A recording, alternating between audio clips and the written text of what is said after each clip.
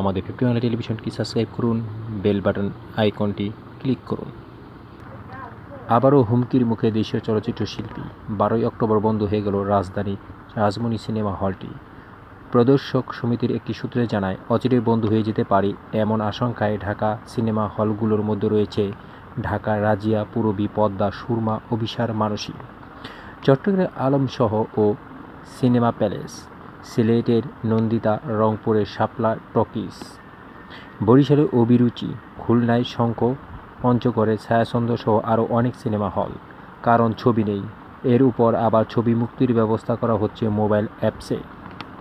উত্তরায় দিয়াবাড়িতে ফ্যান্টাসি আর মুন্সিগঞ্জে সিরাজদি খান পিক্স নামে দুটি নতুন সিনেপ্লেক্স চালু হলেও শুরুতে এগুলো লোকসানের কবলে পড়ে বন্ধ হয়ে গেছে। আশা করা হয়েছিল, যেহেতু উত্তরায় ধারের কাছে কোনো সিনেমা হল নেই, তাই এই সিনেমা হলে দর্শকদের ঢল নামবে। তারপরও দর্শক নেই কেন? এর সহজ সরল জবাব একটাই, আর তা হলো ছবির ভালো মান নয়। চলচ্চিত্র প্রদর্শক সমিতির সাবেক সভাপতি ইফতেখার নওশাদ বলেন, সিনেমা হল টিকিয়ে রাখার জন্য কন্টেন্ট দরকার। তা কোথায়? স্থায়ীভাবে যেসব ছবি নির্মাণ হচ্ছে সেগুলো পর্যাপ্ত বাজেটের অভাবের মানসম্মত হচ্ছে না। আর বর্তমানে দেশের সিনেমা হলের যে সংখ্যা রয়েছে তাতে 1 কোটি টাকার ব্যয় করে ছবি নির্মাণ করলেও লঙ্ঘিত অর্থ তুলে আনা অসম্ভব। ফলে স্বল্প বাজেট যেনতেনভাবে ছবি নির্মাণ করতে গিয়ে মানের অভাবে সিনেমা হল দর্শক হারাচ্ছে, আর সিনেমা হল বন্ধের ধারাবাহিকতাই চলছেই। দেশের 64টি জেলার মধ্যে প্রায় 28টি জেলার এখন সিনেমা হল শূন্য। এসব জেলার মধ্যে রয়েছে নরসিংদী, ব্রাহ্মণবাড়িয়া, ঝালকাঠি, পঞ্চগড়, কুড়িগ্রাম, নীলফামারী, নড়াইল, মৌলভীবাজার, রায়পুর, মাদারীপুর, সিরাজগঞ্জ, মুন্সিগঞ্জ, রাঙামাটি, বান্দরবান ও কক্সবাজার। একসময় রাজধানী ঢাকার ছিল 44টি সিনেমা হল, এখন রয়েছে 17টি। সর্বশেষ গত 12ই অক্টোবর বন্ধ হয়ে গেল রাজধানী রাজমণি। এরই মধ্যেই চট্টগ্রাম, টাঙ্গাইল, বগুড়া, সিরাজগঞ্জ, যশোরকে চলচ্চিত্র দর্শকের স্বর্গ বলে গণ্য করা হতো। 2000 সাল পর্যন্ত টাঙ্গাইলের 47টি হল ছিল, এখন সেখানে মাত্র 12টি হল আছে। চলচ্চিত্র প্রদর্শক সমিতির সাবেক উপদেষ্টা মিয়া আলাউদ্দিনের দেওয়া তথ্যমতে গত 2 দশকে বন্দরনগরী চট্টগ্রামে বন্ধ হয়ে গেছে 20টি প্রেক্ষাগৃহ।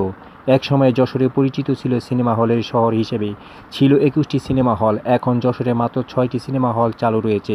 সিরাজগঞ্জে জেলার 31টি হলের মধ্যে এখন টিকে আছে মাত্র 7টি। খুলনা মহানগরীতে সিনেমা হল ছিল 11টি, এখন আছে মাত্র 4টি। ডুমুরিয়া উপজেলার একমাত্র সিনেমা হলটি বন্ধ রয়েছে। নেত্রকোনা জেলা শহরে একমাত্র সিনেমা হল হীরামন মধ্য একটি এবং রংপুরের 5টির মধ্যে একটি টিকে আছে।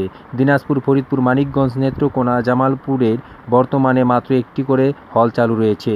ঝিনাইদহে 17টির মধ্যে 3টি, ব্রাহ্মণবাড়িয়ার 20টির মধ্যে 6টি, বেলকুচিতে 17টির মধ্যে 2টি, চুয়াডাঙ্গায় 14টির মধ্যে 2টি, নীলফামারীতে 24টির মধ্যে 1টি, পাবনা 28টির মধ্যে 7টি, মানিকগঞ্জে 9টির মধ্যে 1টি, লক্ষ্মীপুরে 10টির মধ্যে 1টি, ঠাকুরগাঁয়ে 15টির মধ্যে 6টি, রাজবাড়ীতে 20টির মধ্যে 2টি, রূপগঞ্জে 6টির মধ্যে 1টি, রংপুরে 5টির মধ্যে 1টি, সিলেটে 7টির মধ্যে 1টি সিনেমা হল চালু রয়েছে। গাজীপুরে ছিল 14টি সিনেমা হল, এরই মধ্যে 11টি বন্ধ হয়ে গেছে। বর্তমানে চট্টগ্রামে সিনেমা হল প্যালেস হলের ব্যবস্থাপক গৌরীপদ চৌধুরী, সিলেটের নন্দিতা হলের ম্যানেজার মোস্তফা চৌধুরী, রংপুরের শাপলা টকিজের ম্যানেজার শাহাবুদ্দিন, বরিশালের অভিরুচি সিনেমা ম্যানেজার সৈয়দ রেজাউল করিম, রাজশাহীর উপহার সিনেমার ম্যানেজার তপন কুমার দাস, খুলনার শঙ্কর সিনেমার কর্মকর্তা ওবায়দুল হক প্রায় অভিন্ন সুরে বলেন, মানহীন ছবির কারণে এভাবে লোকসান গুণে সিনেমা হল টিকে রাখা সম্ভব নয়।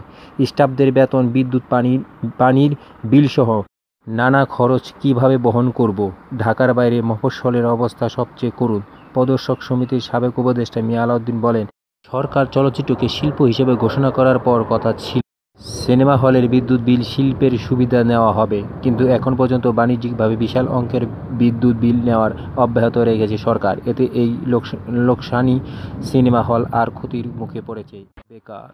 ফিরে পাক বাংলা চলচ্চিত্রে বাংলা সিনেমার তার সোনালি দিনগুলির মতন। 50 বাংলা টেলিভিশন।